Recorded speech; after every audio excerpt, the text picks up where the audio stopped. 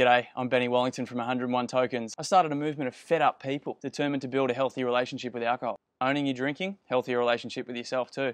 It's science. We've got an app. It's been downloaded 12,000 times in 76 different countries. It's your drinking accountability buddy. All you do is you go out drinking, next day, ask yourself whether it was worth it or not, yay or nay, that's it. It allows you to identify traits and habits, knock out the bad ones, like blacking out, letting people down, being a dickhead, losing cash, and pump up the good ones, like social connection, deep conversation, and slightly better dance moves. We've saved relationships, jobs, and even lives, which is rad, but it's not all shooting rainbows out our butts. There was a problem. People were slipping back into old behaviors, sometimes even worse, which is shit. The diagnosis? We're totally online. We already spend way too much time there. And I don't want to be another cold-hearted overlord facilitator of human disconnection. Fuck that. So my buddy Josh and I asked one question. How can we create a safe place for people to come together over a beer, maybe waters, maybe kombuchas, and have a true conversation? Maybe even inspire others to run their own in their own towns. This is the kind of growth the world needs. Not more Instagrammers, not more Silicon Valley fucking unicorns. The growth of connection, the growth of frothy conversation over a frothy. Speaking of frothers, we look to our buddies at One Wave and their fluoro gatherings. They get people together on a Friday morning, ask each other how they're going, and free the funk from the week. It's an open circle conversation before they all go surfing in solidarity. Epic. When it comes to drinking, Friday night is the time when our weekends hang in the balance. We have the week's pent up pressure of things that don't really matter. And many tend to drink into oblivion. Some would say blowing a fun valve. And how do I know? I used to bender Friday arvo to Sunday when the pub shut. And Monday? Fuck Mondays. I call this the drink, drunk, regret, suppress cycle. It's a real pit of despair, and so many of us find ourselves trapped in the vice of it. So what's the solution? Friday Drinks Club, that's what. Friday Drinks Club. Yoo-hoo. Our first event was Bondi Beach. 10 people, some guidelines. Respect each other. One person talks at a time. But the first rule of Drinks Club, you don't talk about Drinks Club. It's a safe container and nothing said is allowed to leave. But I will say, the older crew in the group really showed up for the youth. Powerful. Powerful. And we soul jammed over craft beers. One does not only savor the flavor of the brew, they savor the flavor of the community group. By the way, I have no footage because I was in the circle, but I saw it happened. On to event 2.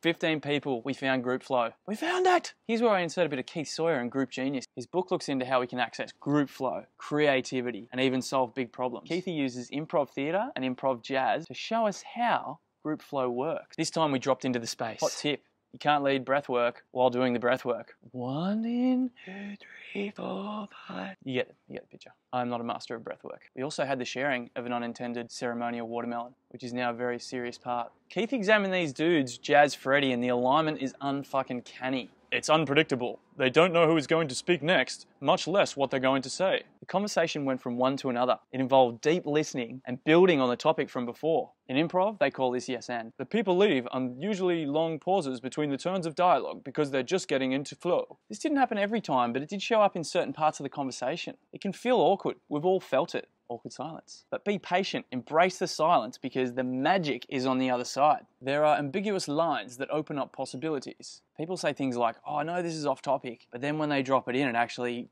totally becomes on topic, or it's weaved into the conversation. Delightful. After about 10 minutes, the basic elements of the plot emerge and the pace accelerates. The awkwardness of the first period is long forgotten. We're whipping along on a cloud of conversation. By the intermission, they had created 2 independent plot lines. We'd moved from booze to conforming to social stereotypes, to toxic masculinity, to expectations of young women. It got deep, deeper and deep. In the second act, they managed to weave the 2 together. Now this is where we hit the jackpot. I'm a very novice facilitator, but we had a master among us. A bloke by the name of Pete Cumming. One of those dudes that you meet and you're like, this dude's got the wisdom. He's lived that many lives. He's got that many ripping stories. But the funny thing was, he was Jedi silent for 2.5 hours, just watching.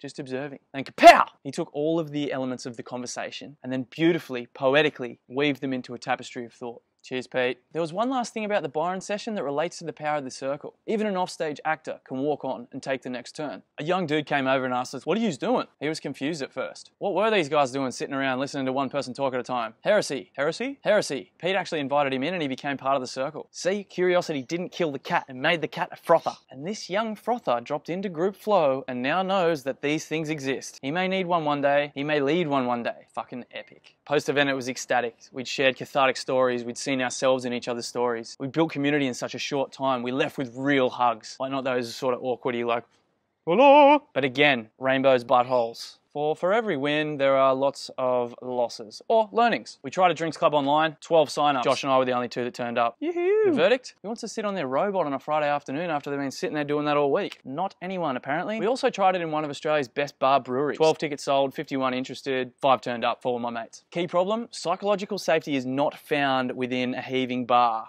Drunk dickheads break the vibe. We've also had a few rainouts. Learning, shoot the clouds with laser beams. It's actually a thing. But you need those failures to learn. So more about the win. I got a phone call from Beck from the Byron crew. One of the others, Stacey, had set up a group independently and continued on Friday Drinks Club. Yes! They adapted our rules slightly and made it their own. My froth levels were now at max. This was the thing me and Joshy had set out to do. Developmental theorist Robert Keegan, or Bobby K as we like to call him, would call this a self-authoring human. In layman's terms, writing your own story, your own narrative. So here was Stacey leading with her own compass. I pondered now, we can go to different cities and towns around Australia and find the Staceys. When we leave, the conversation will continue. That's how we get progress, real change, and open up true conversations beyond the beers. It's expansion, opening our minds, solving the problems of the world, and not drowning them. And one last point before I leave, rites of passage. Australians are missing rites of passage. Mine, sculling a yard glass at my 18th birthday. Losing my virginity at schoolies, which is like Aussie spring break. Not ideal. Awkward turtle. French ethnographer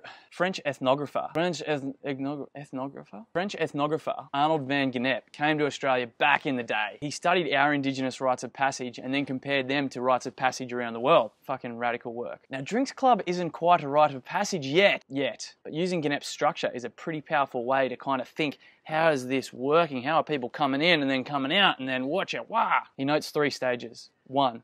He notes 3 stages. 1. The first phase of separation comprises symbolic behaviour signifying the detachment of the individual or group, joining for one drinks club circle instead of your usual pub routine. The transition, liminal phase, is the period between states, during which one has left one place or state but has not yet entered or joined the next. Being within the circle, being in that space, there's an autonomy to it. There's no real script. Being within the circle, it's a transition phase. It's like improv. Something beautiful is going to occur, but we don't know what just yet. In the third phase, reaggregation or incorporation, having completed the rite and assumed their new identity, one re-enters society with one's new status. Leaving the circle, holding the information, and embodying the fact that you now have a choice on a Friday night. You've always had a choice. You have a choice every night for that matter. We can live with intention, there are people to lean on, and we are building a tribe. Look at it like this. We want people to come and feel psychologically safe within the space. We want to connect with each other physically, eye to eye. Why being on the robot doesn't work. We want to do it grounded, on the grass, on the beach, at the foot of a mountain, at the top of a mountain, by a cactus, out in nature, where we should spend more time anyway. A watermelon to share, like breaking bread, as some dude did once, and a drink, an alcoholic one or a non-alcoholic one, with no judgment. This adds to the ritual. We want to move together, ebb together, shift, flow, and froth together. Now, these are clearly far from perfect, but we are creating a movement, a Friday Drinks Club movement, probably the freshest way to start your weekend. So what next?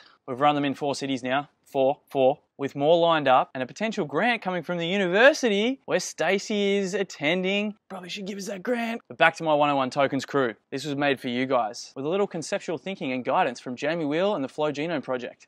But this is truly for anyone looking to build a healthier relationship with alcohol, or just for a safe space to come and have a ripping Friday night. Because out the other side of genuine human connection is where we find the answers, where those who want it can step out of their shadows and write their own stories. Fuck yeah, that's powerful. For information on running a Friday Drinks Club in your town, please visit fridaydrinksclub.com and have a frothy day. Pew, pew, pew, pew, pew, pew, pew, pew, pew. Cheers. The individual members of the group contributing.